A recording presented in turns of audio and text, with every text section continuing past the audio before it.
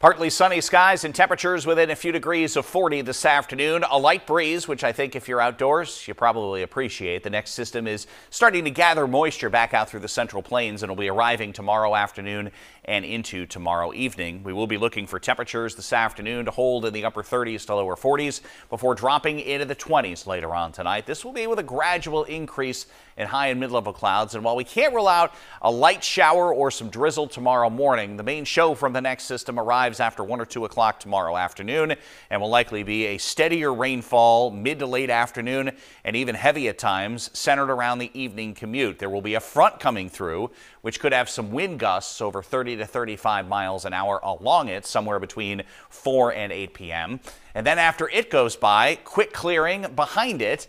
A couple of snow showers up north and winds turning to the west. Those winds will be out of the northwest for the day on Thursday. A couple of snow showers up north in the morning. A couple of snow showers for central and southern areas during the afternoon, along with that changeable sky. And then back to lighter winds and partial sunshine Friday, only to have another system arrive. And again, this one with temperatures in the 40s to near 50, likely in the form of rainfall on Saturday.